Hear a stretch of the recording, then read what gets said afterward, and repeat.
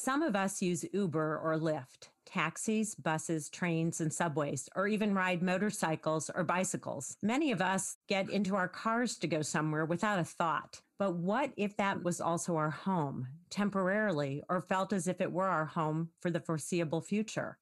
Not knowing where we would land while in transition because we lost a job or had huge medical bills or a catastrophic incident that took away our ability to pay our rent or mortgage. What if we had to take our most treasured personal items or our pets with us wherever we went? Most of us never have to consider our car as our home, but some of us do.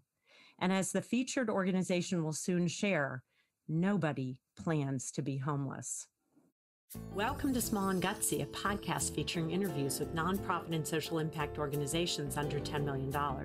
My name is Laura Witkoff, and I'm excited and proud to be your host. My hope is that you love the stories as much as we do, and perhaps you will find needed services, a job, volunteer, invest in, or donate. Feel free to pass along any valuable information you hear today to others, and remember to send me the name of any organization you'd like featured at reachus@theintrinsicgroup.com.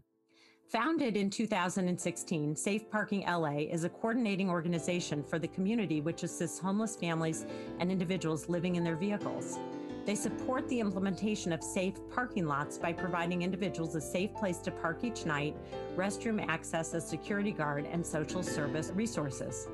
Safe parking programs are a safe and legal homelessness intervention offering stabilization and connections to resources for people currently living in their vehicles. Safe Parking LA was modeled after the New Beginnings Santa Barbara Safe Parking Program that has been in operation since 2004. Although the Santa Barbara program was a great model and successful, it wasn't until March of 2018 that Safe Parking LA opened its first safe parking lot in Koreatown in Los Angeles. A second safe parking lot location for veterans was opened in April of 2018 at the Department of Veteran Affairs campus in West Los Angeles. And in 2021, a total of 8 sites will have opened with locations in Hollywood, North Hollywood, Reseda, Echo Park, and additional West LA sites. These 8 sites provide safety for up to 190 vehicles and approximately 220 persons every night. I am so excited to introduce my guest today, Sylvia Gutierrez, Executive Director, Sydney Armstrong, Case Manager for the Iowa location, and Area Baltazar, Case Manager for the Convention Center. So let's get started. Welcome, Sylvia, Area, Sydney. Please share your passion about Safe Parking LA, your deep commitment to this population in this service area, and what led you to join Safe Parking LA. And I don't know, Sylvia, do you want to start? Yeah, thank you. Thank you, Laura, for giving us the opportunity to talk about safe parking and to just try to educate and inform people about what's going on. And actually, when we talk about safe parking, it's the newest strategy that's been adopted in LA County as a support system for people that are experiencing homelessness. And even though it's the newest strategy, people have been living in their cars since the beginning of time, I'm sure, because as long as I've been working in the social services sector, which is over 20 years, people have been living in their vehicles. And it makes sense. It makes sense to me because when you lose everything, what you have, if you're lucky, if you're fortunate, is you have a vehicle. And that's where we gravitate as human beings, to stay where we know and hang on to the last thing that we might have. So I actually am new to safe parking myself. I started as the executive director in May of 2020 during the pandemic. So that was pretty exciting. I think all of us are new to Safe Parking LA, and we are pioneers in starting new jobs during a pandemic and figuring out how to learn something new, work safely, and be efficient and supportive to our clients. Safe Parking LA was founded by 3 passionate people, Scott Sale, Pat, and Ira Cohen, who really wanted to make a difference. And they were really, really intelligent and smart people because they also looked around and saw all of these parking spaces that were empty in the evening. So our program model is to utilize parking structures that already exist and have other daytime uses and implement our programs in the evenings. So that, we don't need to create anything. We just need security so that our clients are safe. We need sanitation so that our clients have access to restrooms. And then we need a case manager so that our clients are able to start, the work of looking at what are their next steps, what are their strengths, what are the resources that they need. And we really, this year, brought on that piece of design to our programs. We really implemented case management. We have 8 parking programs, and all of our lots have case managers that are really focused on our clients and focused on developing housing and stability plans. So safe parking's really changed since I've been here. And we've added a great group of team members that have a great passion for our clients and a lot of experience. And they understand that people that are living in their cars are experiencing crisis. And we work really hard to pivot them into safe housing as quickly as possible so that they don't need to park in our parking programs. So I'm really happy that Aurea and Sydney agreed to be part of this. They're really awesome case managers. They have a lot of experience, and they are the ones interfacing and creating community with our clients. Thank you, Sylvia, and welcome. I am thrilled that it sounds like the 3 of you have joined sort of during COVID, and I definitely want to hear about that when I want to hand it over to Aurea and Sydney in terms of their experience. But I just want to comment on something. Living in your car has been around for a long time, but living in your car safely is a relatively new phenomena. And I really, really love what you do because you're using existing collateral that's out there and just saying, hey, folks deserve to be safe.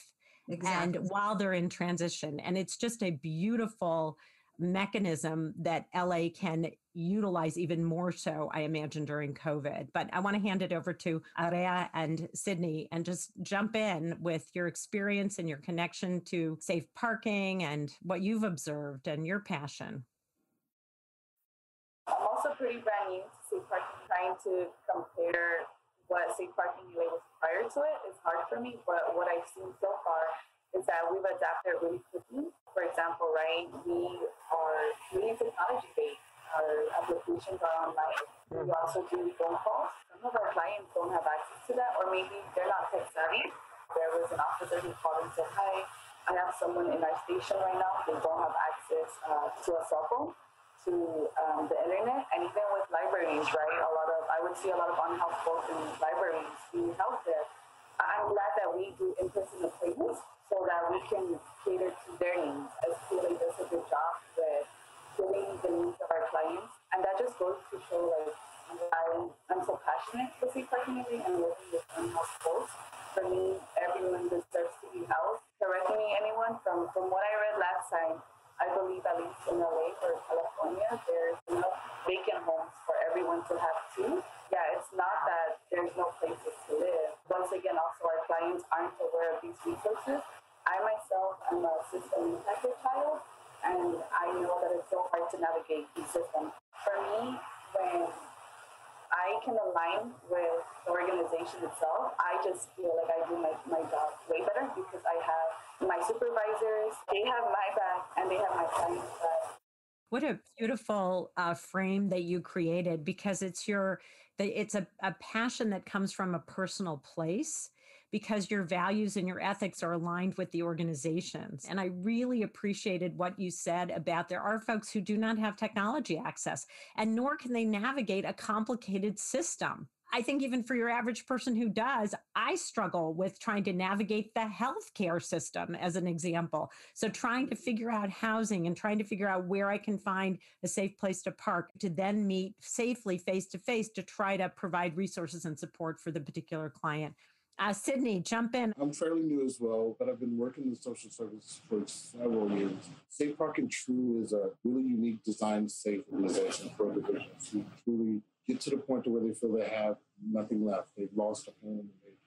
They've been categorized as homeless individuals, but we're able to create some really unique personal design plans to get them back on their feet, primarily designed to get them into permanent housing, employment services, back to feeling like they're normal individuals. And it sounds as if the opportunity to help folks transition, however long that takes, Yeah. is significant. And I'm curious, I have actually many questions, but one that comes to mind is, have you all seen a shift, an increase during COVID-19? Because we know the homeless numbers have just skyrocketed. And I can't imagine that hasn't impacted your organization. It impacted us differently. When I came on board in May, we actually were operating at a low capacity. With the COVID pandemic, people got afraid and they left the Yeah. parking programs, because when you're living in your vehicle, I mean, no matter how safe we provide services by having a security guard, you're still living in the outside elements, Yeah. And COVID-19 was unknown territory. I mean, how do you get it? What is safety? I think all of those things were just really paramount to the people that were parking. And people made decisions to go indoors that they probably wouldn't have made if we weren't in the middle of the pandemic.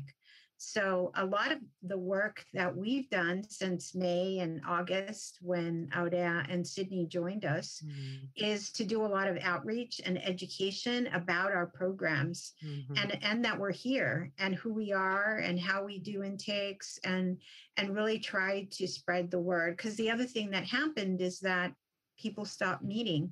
And collaborations and networks and meetings stopped happening. So we've had to pivot our work remotely. It's not the same thing as meeting with, all of the providers, in the West Side or going to the VA and seeing people face to face. And as we're trying to pivot, so is everyone else. Yeah. And so sometimes it feels like we're scrambling, trying to make this thing work. When I started, none of the staff was working in the office anymore. And we were not meeting with clients face to face, for example.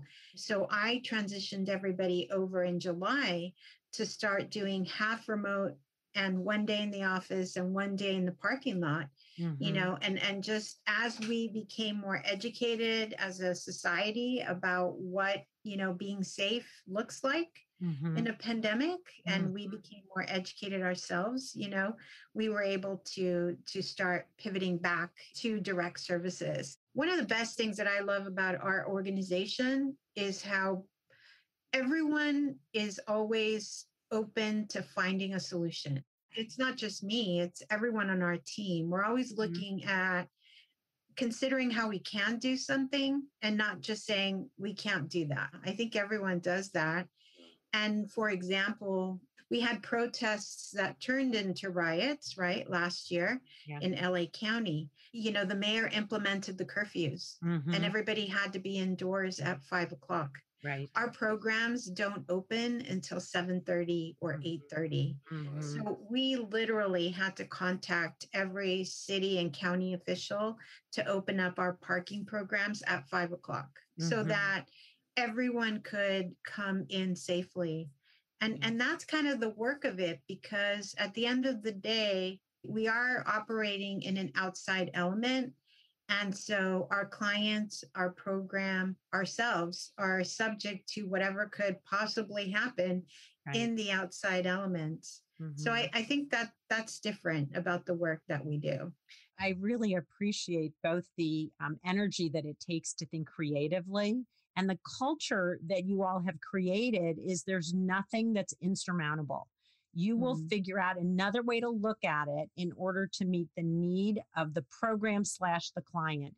And that's what I think Aurea was talking about before, about flexibility, and Sydney mentioned it too. It's really, I think that is such a cultural thing. I think anyone you hire, that has to be one of your questions, like, do you fit our culture? You got to be thinking, right, creatively. Because I do think that, especially in a pandemic, you get confronted with something that becomes a city ordinance or a county ordinance. And then you have to go, okay, wait a second, that impacts our clients and the way we operate. We got to figure out how to do a workaround that's safe and respectful, but helps our clients. My guess is that there are a lot of myths about your population. And I'd love for you to address that, because I think I know from some personal experience, which I'll share a little bit later. But I just want you to speak to some of the myths that people have, the misconceptions, and let's do some re-education while I have the three of you. We had a similar conversation about this yesterday. The misconceptions that I shared, that I had, was that everybody gets low income. At the receipt line, I made a client $5,000 a month. I was shocked, and I was like, "Oh, like what's happening?" The main barrier was her credit report. Anytime she applied for housing, it just would not let her move to the next step. It also helped me understanding the biases that I have, how to reach the way I work with folks, and not to come with any assumptions. All our clients vary so much. Their goals, whether it's employment, housing, clients who want to buy a house, they don't want to transition to an apartment or a one-bedroom or shared housing. They want to buy their home.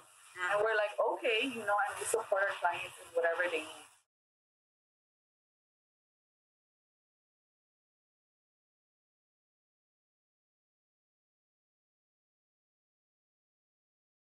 It's such a great example that you bring up because our system is automated to a point where if you fill something out and you all of a sudden your credit rating or something because of a past experience or who knows what, it could be a million different reasons, impacts you to the point now where you may find yourself living out of your car because no one's going to take a chance on you because your score came up this way. So you don't even get to the next level of being considered. And that's so unfortunate because it is such a biased system where there's no wiggle room for explanation. I also appreciated what you said about preconceived notion, because we all have preconceived notions about people in certain circumstances that are completely off and wrong. And so the fact that you had that experience yourself teaches all of us, maybe we need to be looking at things differently. Across the board, you always kind of think of the homeless as, definition, Skid Row. Mm-hmm. The term that we're all a paycheck away from being homeless, very true.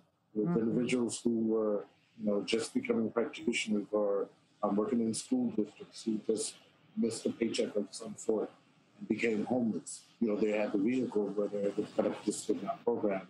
And then get assistance to get back on track. Safe parking has a really unique way of designing personalized plans for individuals. It's so important for us to know this resource exists because, as you said, all of us are often in a position where we're one paycheck away.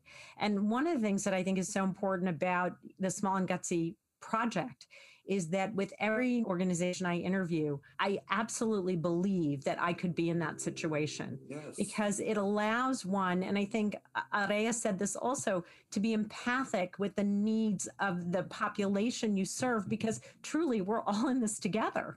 Yeah.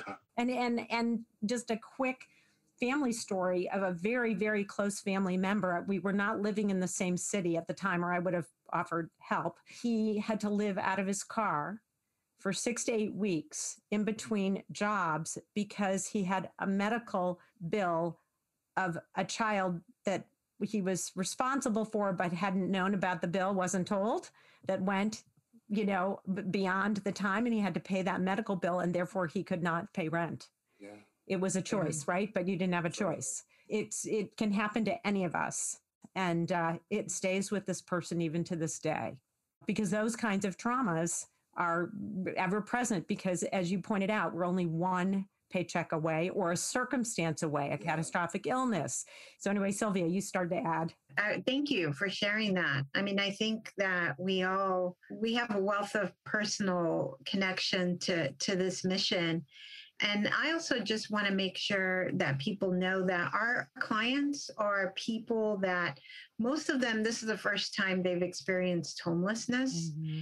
And because a lot of them have income, whether it's work or benefits, and a lot of our clients don't qualify for the systems that have been developed. They're not sick enough. They're not poor enough. They don't qualify. They don't qualify for rapid rehousing. They're on the cusp, which is really why I just want to share, we don't have a day where we have to exit our clients. Mm-hmm. Our clients can continue to stay in our parking program as long as they need it. Great. Of course, we do not want to see our clients stay with us for a year, but they don't have to worry about 30-day marks, 60-day marks, 6 months. When you go into the homeless services shelter system, you have deadlines on how long you can stay there. You have deadlines. You have all these rules.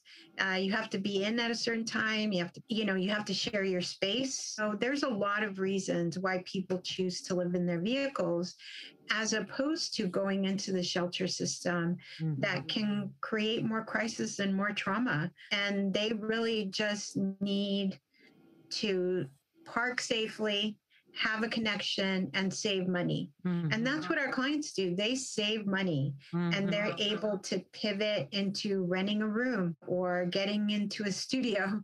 Sydney has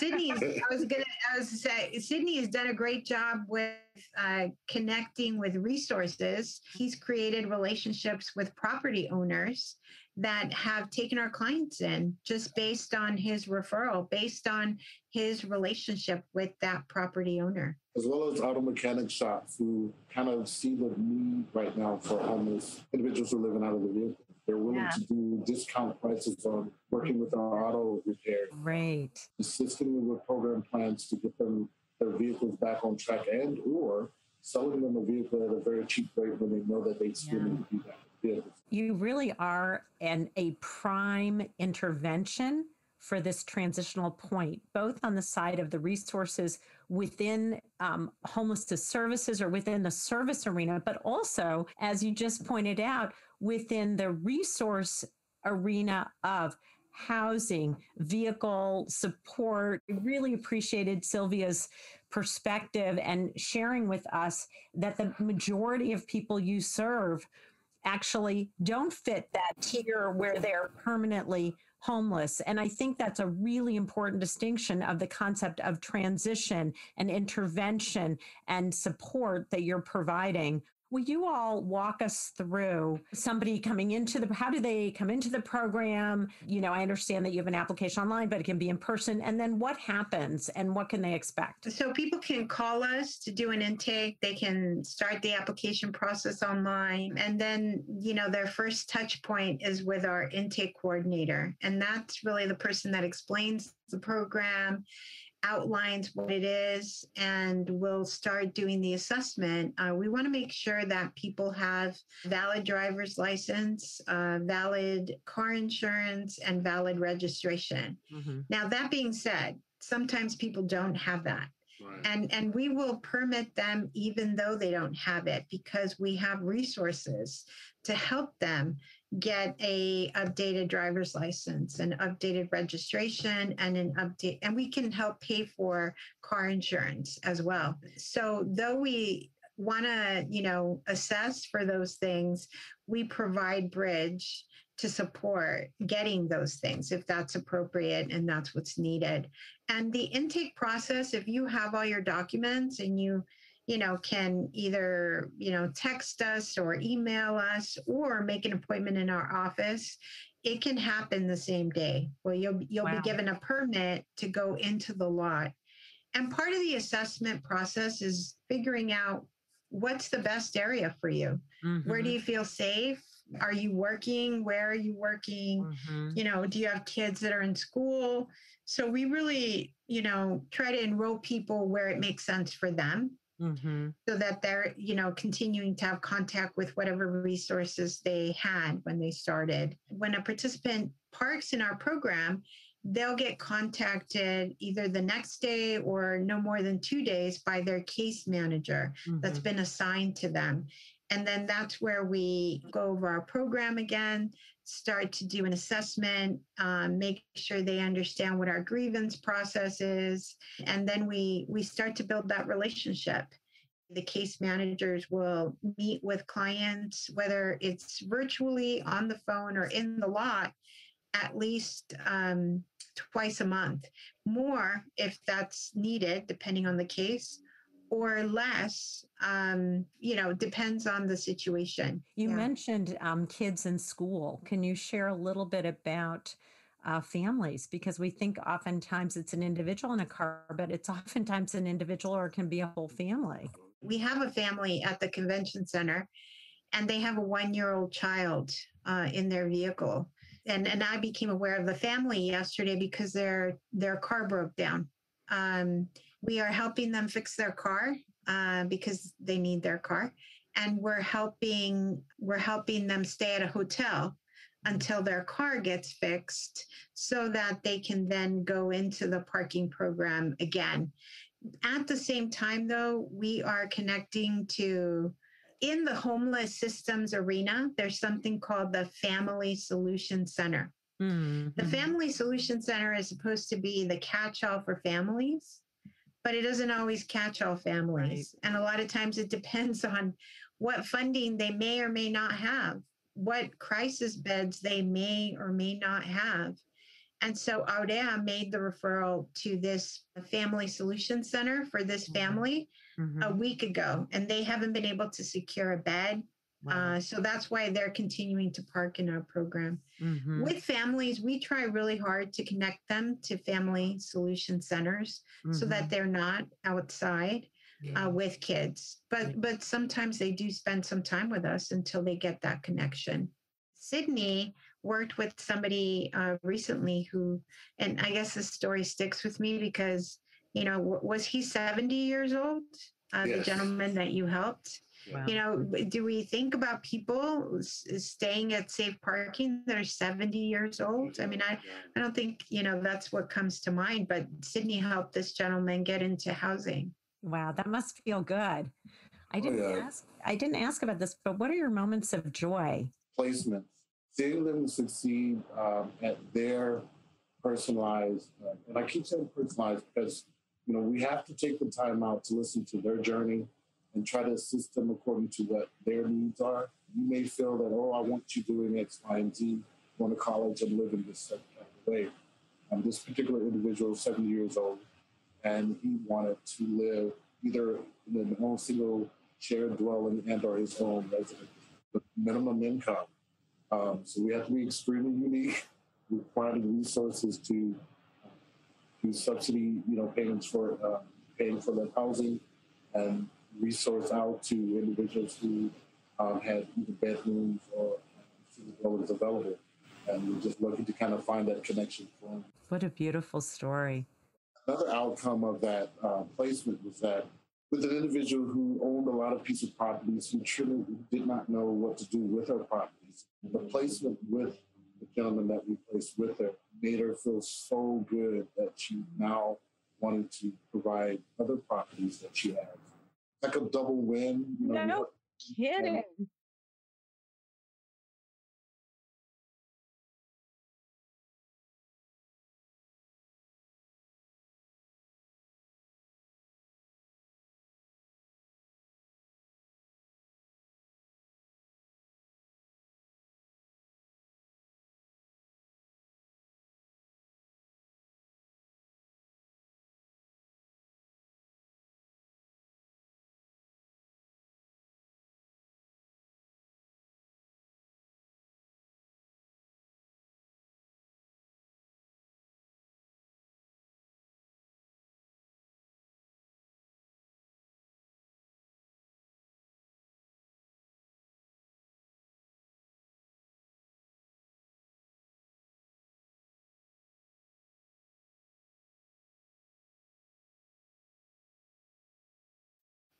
I started this work as a case manager a long time ago, and I have had every position imaginable in our system of positions.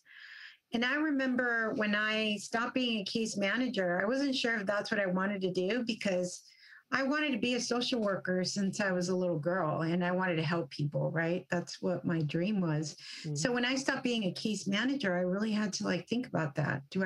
How will I touch clients, And I was fortunate to have a good mentor that kind of sat me down and said, you have a lot of skill and you can train or coach people to help even more people that you could possibly ever help as one person. Yeah. And so I think for me, what brings me joy is just watching staff, watching how great the team is. And moments like the other day, I had the the fortune of hearing Aurea say, my work is serious. And, let me tell you, she was really serious when she was saying it, and she's like, I'm here to work. And she kind of was just like saying, this is serious. Like we're holding people's lives in our work. And so when I'm here, I'm serious. And I was like, wow, see, like that, being around people and teams that understand, like we can make or break somebody's life, really. And so we want to be making, opportunities and not, not breaking them. And so, so that's what brings me joy, is just watching the team and watching them work together, collaborate, and come up with innovative, things that we can do or we can try. It's really an impact on creating change in people's lives that you're able to do, because you see that impact and you see that change. And you also mentioned the concept of mentorship. And I think being mentored, but also mentoring, which I think all of you actually, you do as an executive director, and it's part of your culture of nothing is insurmountable. So I'm keeping, like, I learn from every nonprofit whom I interview. It's amazing. And then the culture of creating a team that is joyful around the change and interventions that they can do on the ground. And it gets me to one other question, because I certainly heard the story of the family member I spoke of before, is part of why he didn't share this until years later is because of shame. So I have to ask you, how do you help your clients overcome, like the one Aurea you spoke of before, who's making a lot of money per month, relatively speaking, but is absolutely shamed because of a credit score? One specific client came to mind. This client had not shared with anyone that he was unhoused and he was living in his vehicle. And so I said, what about asking family or friends or anybody? He said, no, absolutely not. And during our whole, like the report that we built, for me, what is in regards to shame and him not sharing, not disclosing his situation, was because he had not yet accepted the situation. He hadn't come to terms. And once again, that was also a client. This was his first time living in his vehicle. And every single time we spoke on the phone or when we met on the law or for any appointment, every single time he would say, I don't believe it. He's like, I don't believe I'm here. Like every single time we met up, I can only imagine, right? Are you going to process that, having to disclose that and be so vulnerable? So it was a lot of building, right? And respecting his choice of, okay, yeah, we don't have to tell anybody. At the end of the day, right, it was what gives him a peace of mind in an already vulnerable situation. Right. So, yeah, in regards to that, it was working around his own shame, around his own, we're here, what do we do now? And towards the end, when we were getting closer to permanently house him, he did open up to somebody. What a great turn of events for him, and working with you probably got him to that place. And I want to just point out, my guess is your level of respect for him helped him become more vulnerable to others. Because as we said earlier in this podcast, this can happen to anyone. And my guess is in sharing, he was not further shamed.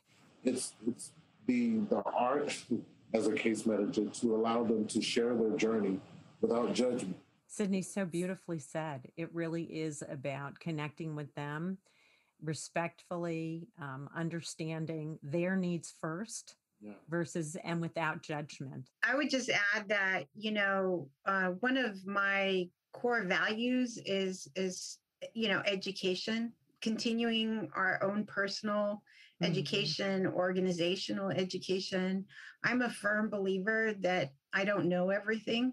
Yeah. And if I'm lucky, I learn something every day. I would say that we value training and education in our organization. I mean, we do a lot of stuff about, strength-based models, really focusing on people's strengths. Yesterday, we had a training on bias and belonging, and we evaluated what are our own biases and how are our biases affecting our work. And what are our organizational biases? Only in exploring ourselves do we get better. And Yeah. so I think part of it is that I would like to think that we provide a lot of opportunities for training and development. And in doing that, we are better in our interaction with our clients. A big part of how I lead is due to EML. So make sure to give that shout out to USC's Executive Masters of Leadership program, because I wouldn't be who I am right now without having gone through that program and gotten my master's there. It was an amazing program. I love that, Sylvia. I love teaching in that program because it teaches about the application and the experiential component and what we know is more of the softer human capital skills. And I love it. And I love teaching in that program. I love being a part of it. And I think Carol Giffner is great. And the program is wonderful. Small and Gutsy is sponsored by the Intrinsic Group, my boutique management consulting firm specializing in guiding organizations to leverage talent, optimize processes, and to ensure the organization's narrative is aligned with their culture. We'd love to invite you to be a sponsor. So if you're interested in sponsoring Small and Gutsy to keep it going, please reach out to me at reachus@theintrinsicgroup.com. I want to move into our quick and gutsy questions. So the first question is, what is at the top of your wish list? And the answer cannot be money or funding. I have two answers. One, I feel like the most obvious, but not the most realistic. A home for everybody, right? The second one, which I feel is doable and can be made, I wish, like 211, where it's like, it has all these systems and all these resources. I wish we had a system like that has all the resources in one, so I can automatically connect my client to it. For me, one of the biggest struggles is finding the right resource for my client, because no two clients are the same. Or maybe it exists, right? I haven't found it, but it has all these resources. And for me, the biggest thing with nonprofits or any organizations that aim to help folks is that we don't connect with each other. Yeah. And we don't say, hey, this is what we have. Like, how can we help you? I wish it was just all one. Yeah. With a tree that has, branches, but that is still one whole tree. Right. One-stop resource hub would be amazing. Sylvia or Sydney? I wish there was more of me and more time and more dependable, available housing resources. I wish for us as an organization to have a smooth path to independence. We are working really hard to be our own nonprofit organization. And so my wish is, that we get there this year. And that's going to really give us a lot of control over our finances and our future. And I also wish for some, I started in May and there's been a lot of, changes. And so sometimes I feel like we make, I take, or the organization takes 2 steps forward as far as like hiring, and we have a great team and, oh my God, we're getting close to being fully staffed. And then we take 3 steps back. Yeah. And so, I wish that we could, take those steps forward and stay a little planted for, a year would be nice. So that one person isn't having to do 3 jobs. More importantly, me. Because I suck at doing 3 jobs and things always fall short. Yeah. Well, my wish for you all is that I think what you're talking about is the stabilization of the organization and the potential growth that you have and the independence that you're seeking. So my wish for you is that you get that piece, because the other hopefully will come. I also love the idea of a one-stop hub. If you all were to think of a song that describes Safe Parking LA, what would it be? I Believe I Can Fly. Oh, that's such a great one. Yes. I want to say Over the Rainbow. We have some karma thing going on, because as I said that question, I thought about your organization, how I'd answer, and I thought Over the Rainbow. When you said that, I just thought of The Long and Windy Road. I love that one. And maybe that's just where I am right now. Yeah, okay. I think many of us feel that because of COVID-19. And I think you also feel that organizationally because it sounds like you're at a cusp of jumping off and into and expanding. And so, yes, you will get to the end of that long and winding road. That's great. I love it. What makes Safe Parking LA particularly gutsy? I've worked for so many organizations throughout the years that you get trained on how their protocols require you to assess that this client gets this type of service. Parking is so unique. It truly designed personalized, unique plans for the client. And it allows the client to play a major part into that growth and hitting that goal. Mm-hmm. Again, I've worked with several programs. It's just totally unique. It's great. I love that about it. I believe that engaging the client in that way reduces shame because it involves them, because you're not doing it to, you're doing it with, you're offering up and you're working collaboratively together. And so you have to include the client's opinion, thoughts, needs, anxieties, fears, whatever it is.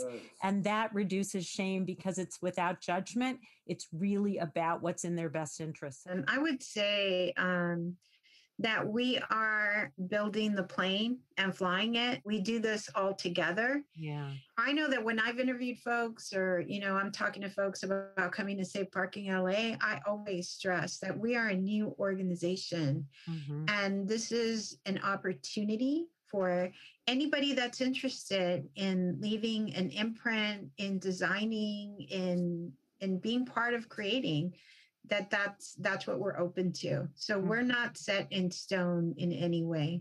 That's great because it allows you to be innovative, which is gutsy. What is something, and you may have already shared this, but I want to ask it anyway. What is something that maybe that outsiders or maybe even insiders don't know about Safe Parking LA? In regards to like our actual process, we do require some documents, right? But once again, no client is the same. Everything is case by case. Yeah. When we do the intake, we evaluate their situation, the documents. If they don't have access to those documents, how can we help? Can we be flexible this one time? So one of the things that I'm hearing is just reach out and ask, because in most cases, we'll be able to figure out how to work with you. And that's something that maybe, outsiders don't know if they look at your website or feel like they don't fit the criteria or whatever. Just find out. Just call, ask. We'll help you through the process.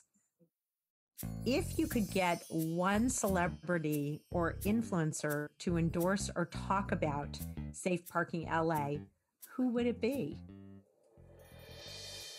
Oprah. I will hashtag Oprah. No question. All I can think of right now is TikTok. I have learned valuable information there. And as all of you know, social media, right, when one thing is out, it's out there. So maybe not a specific person, but if someone made a TikTok video about us.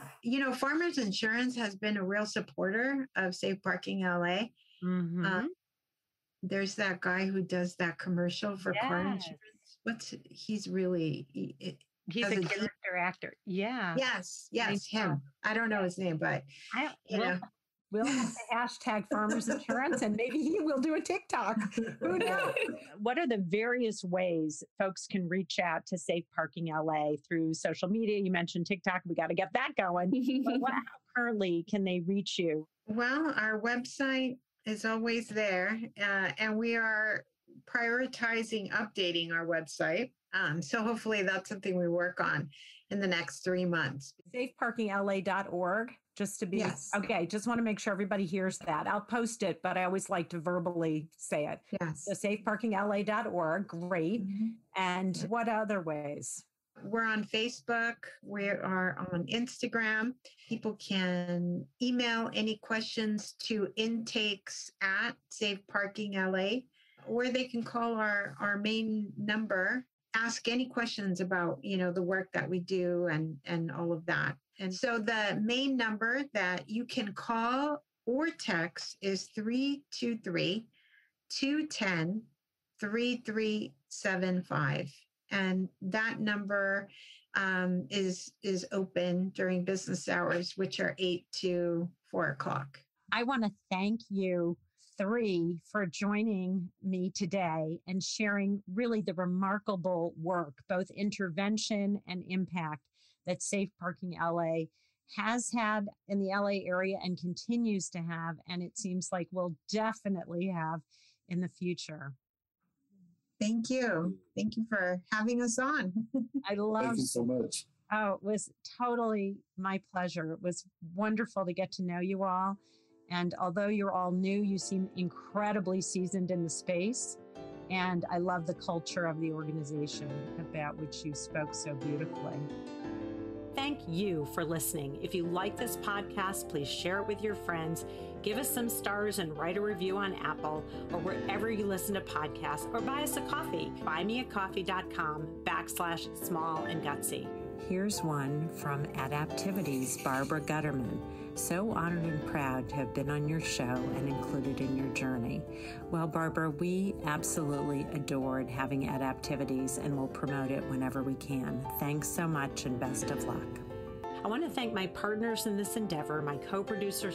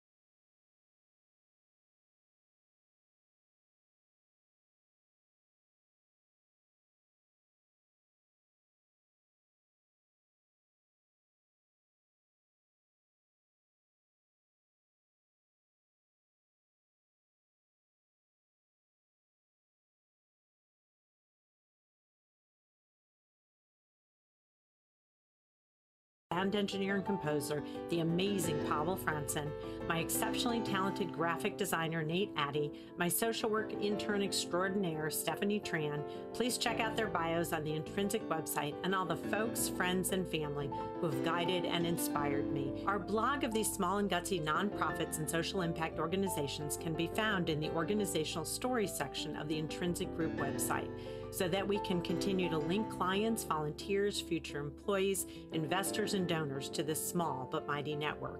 Of course, we can't take responsibility outside of our own vetting of the organizations we interview, so before you sign on to support or work for them, we encourage you to do your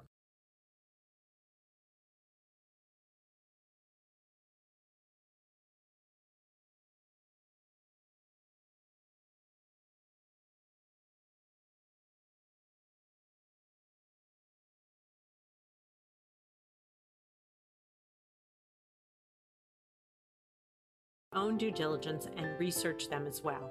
We just want you to learn about the small and gutsy nonprofit and social impact organizational sector so they can spread their story and their impactful work. From small and gutsy to big with impact, I'm Laura Witkoff, and thanks for listening.